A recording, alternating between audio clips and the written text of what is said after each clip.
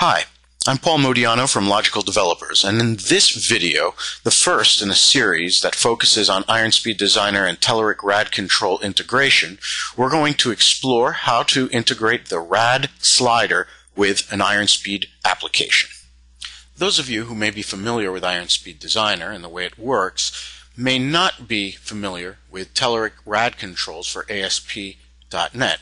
These are a set of ASP.NET controls, and we're going to show you how to integrate the slider control with your IronSpeed application.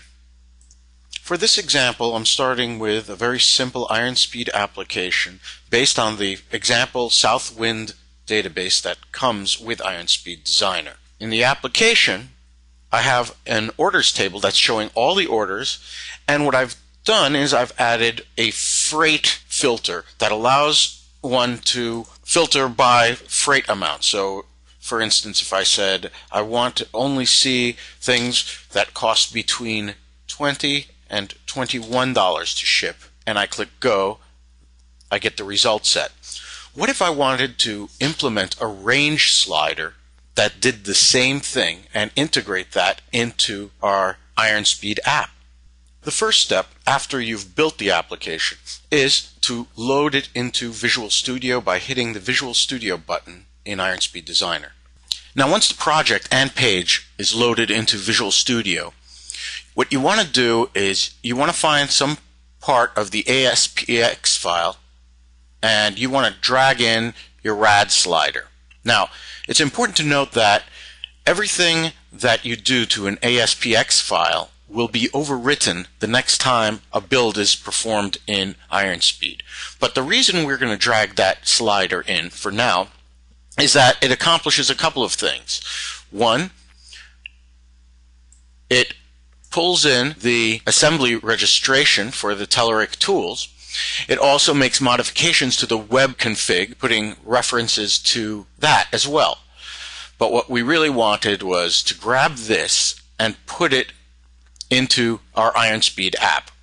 And we'll go back to the application in IronSpeed Designer, right-click anywhere on my page, and click on Page Directives. This allows me to place our register for the Telerik controls at the top of the page.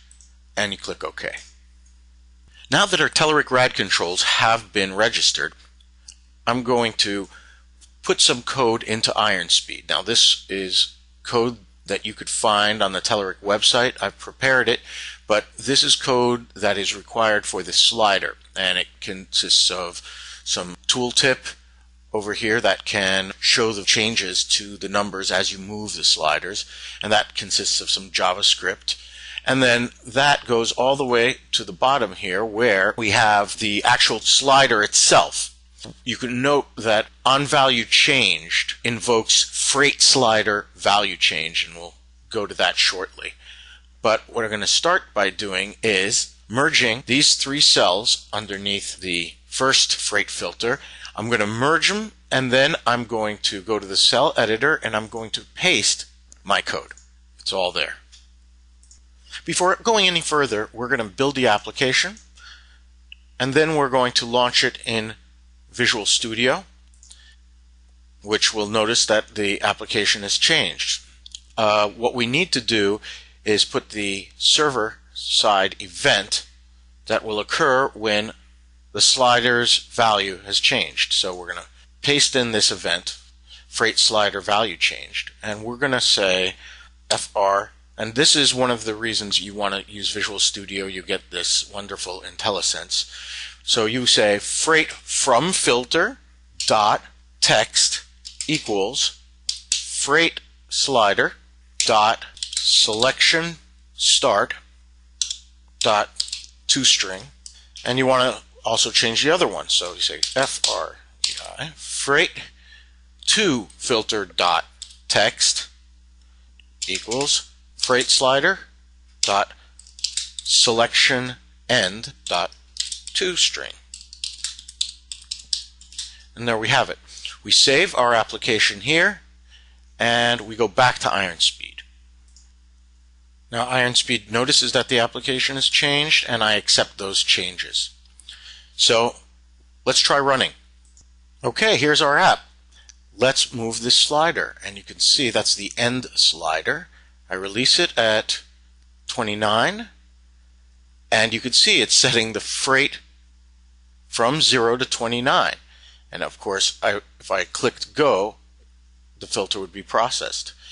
I can constrain it further by saying only from 23 to 29 or from 25 to 29, and you can see that the filter is being operated. The last thing we have to do is take our Telerik slider and make it basically supplant the text filters that currently exist. And to do that, I'm going to take it and I'm going to cut it out of this cell, and I'm going to put it in the cell above there where the text boxes currently exist.